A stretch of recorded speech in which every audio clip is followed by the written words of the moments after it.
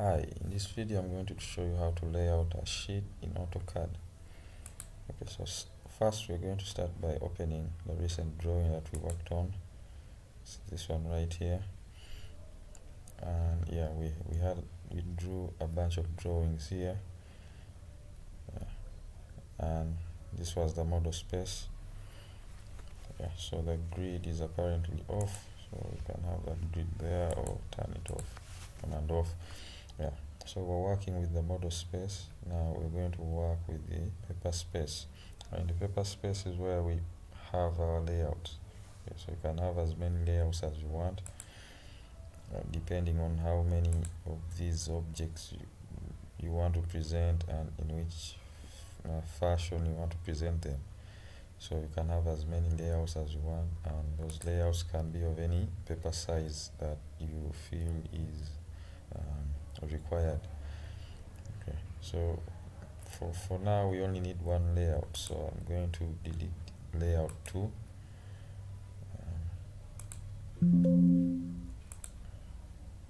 Yeah, so I only have layout 1. So before we set up this page, you start by getting rid of the viewport. It comes by default each time you click the plus button. You always have the viewport there. Okay, so this is where you visualize the object and put an object into focus if you decided that's the object you want to appear on this sheet. So we call that the viewport.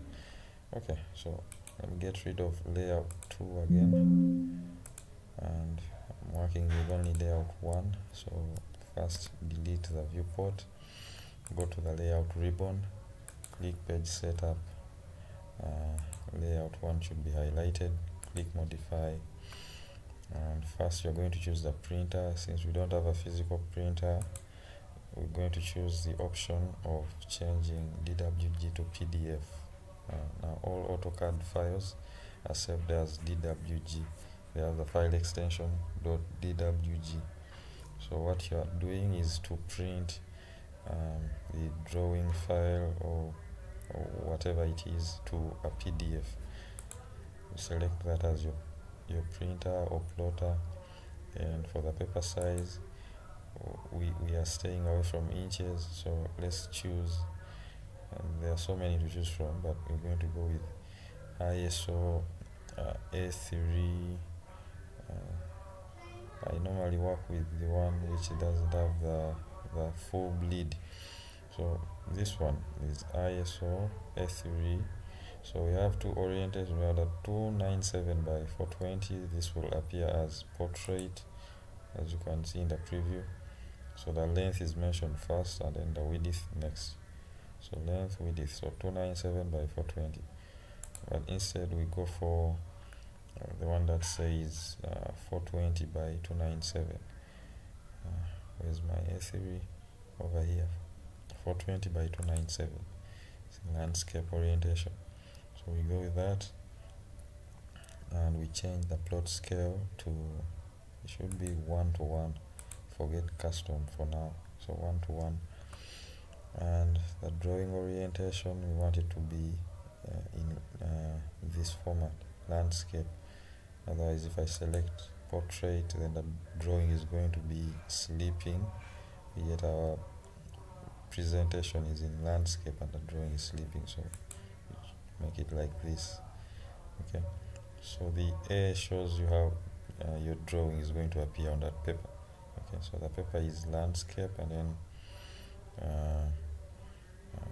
that drawing is upright. Okay, yeah, you can experiment with other paper orientations and drawing orientation and notice the difference. Okay, so that is enough setting for that part. Click OK, close this. So now we have a paper which is 420 by 197. That is a standard A3, and we are talking of millimeters. So from here where we see the dotted line up to that point, that should be 420, and from here to there that should be 197.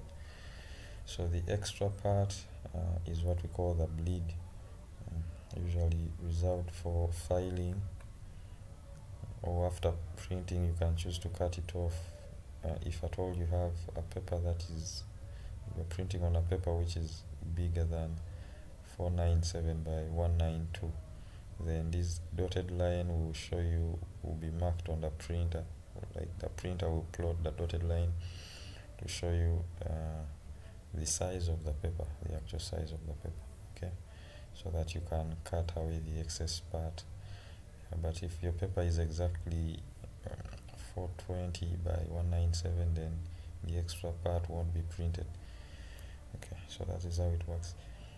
Okay, so what we're going to do is to now we're going to put a border line or a border of some sort. The default format is to make it offset 10 millimeters from the edge of the paper. So I'm taking the dotted part as the edge of the paper, so it will be offset inwards by 10 throughout.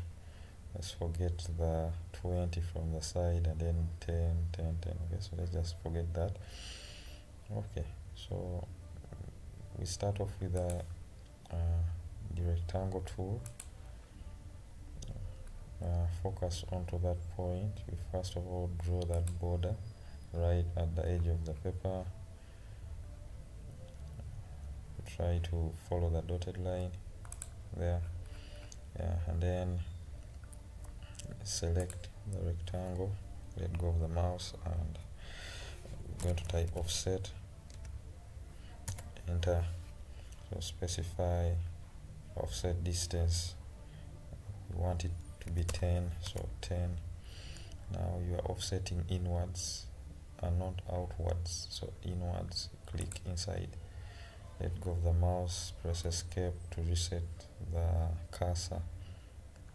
Now select the outside rectangle, get rid of it.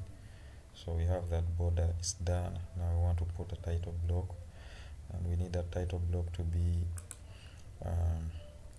want it to be 120 by 60, so it should be about that size. So we can't really specify that by dragging, but we can be exact by choosing to follow this. Specify the other corner point or area, dimension, rotation. So we want to specify by dimension, so there's no need using the mouse at this point. You can always just type commands on your keyboard. So dimension, you choose D. As you see that D is blue, like the first letters are blue, so it means you can enter the first letter only. You don't need to type the whole word dimension. So just type D, press enter. Now specify the length of the rectangle. We want it to be 120, and then specify the width. We want the width to be 60. So we have that rectangle which is not fixed, it's rotating about this starting point until you choose to fix it here. Okay, done. Now we need to divide this into 5 parts for something like name, registration number, title, what else? Name, registration number, title, date, and probably group or something. Okay, because this is just for classwork. So just divide the width by 5. Those are the 5 spaces that we need, so each space should be 12. So again, let's use the rectangle tool, click from here, attempt to draw, so it should be about that size. So again, specify by dimension, type D, press enter. The length is the same, 120. Since the 120 is already here, you only need to press enter. But the width is different, so we are not using 60, so we type the width we need 12, and we have the rectangle just like before. It's still it can swing about that point, the original starting point, until you choose which direction. Now for the rest of the divisions, we're going to simply copy this rectangle onto the other parts. So simply type CO for copy, enter. choose a base point, we want to choose this one because it's easier to put it here and then there than choosing any other point and then there, and we are done. Okay, so now there's a 1, 2, 3, 4 and 5 divisions. Okay, so now we need to put a section for the name, registration number, title, date, scale, so that section, and then we leave the other space for where we're going to fill the details. Okay, so that we can still use the rectangle tool, is easier. Click the rectangle tool or the line tool. Rectangle, we want to make it about 35 by 60, so yeah, we need to be exact. So dimension D, enter. Length this time is 35, enter, and the width is 60, enter. So we have that. It's still not stationed, so we want it in this to lie on that side. Okay, so the title block is done.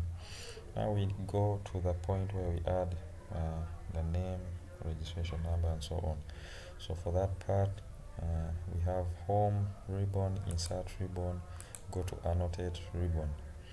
Okay, now we have this is what we use to insert text, either this multi-line text or single line text, but we're going to use multi-line. We just create one text object and copy it to the other parts. So before you do that, you have to set the font style and size. Okay, so click manage text styles, and let's just modify standard. Says Arial, the font is Arial, regular. So we also have bold, so let's take bold, for the naming of that part. Take bold. And the text height is more like the font size. So text height has to be in reference to, you have to consider the size of the box, the width of that box. So that is 12 millimeters. So we need a text which is at least 6, maybe at most 6, the text height. So we should choose something like 5 or 4. Okay, we don't want to exaggerate it too much to make it look so big. I'm going to go with 5, and you don't have to change any other thing. And click apply and close. Okay, now select multi-line text and just click and draw out a text area, then type name, make sure it's capital letters, so type name, put that colon, click away, so we have name. I think this is too big, right? Because if we have this, we might not have enough room to write. Let me see, reg number, title, then we have date and group. I think it will fit, right? It might fit. Okay, it will fit. So just simply copy that name thing object to other spaces. Click and paste for reg number, registration number, title, date, scale, and not scale, group.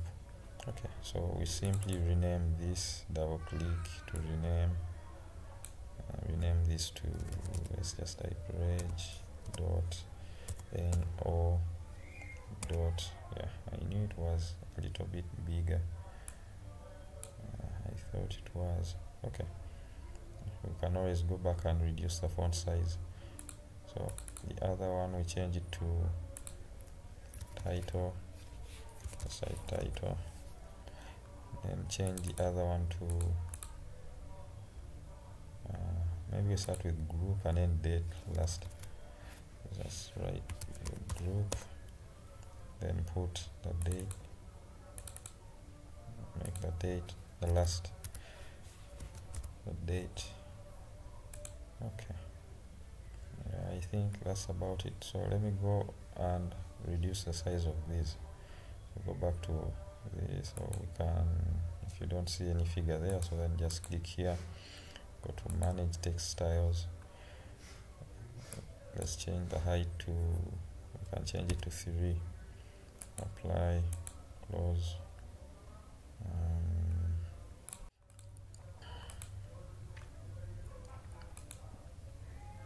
I could just create a new text style, style 1.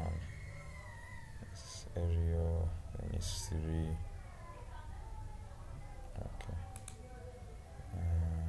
Yeah, that. Okay, that. So if I select these and choose style 1, okay, so that changes the size to a reasonable size. Okay, so that is okay. Now for these other text, the details that go in here, you can choose a different text style. You can go to this, create new style 2. Okay, so you can choose to use Arial, but not bold, just regular. Okay, regular. You don't want it to be too thick, maybe. So italic or not. Okay, just regular is okay. Apply, close. So name, now you can select this, and so the name part, I won't put my actual name, but I'll just put my name, my name, and so on and so forth. Okay, yeah, so now you know what to do. Okay, so we can go ahead and save this. Okay, so now we've done a sheet layout for an A3 template in landscape orientation. So you can choose various paper sizes according to your need. Okay, so yeah, that's it.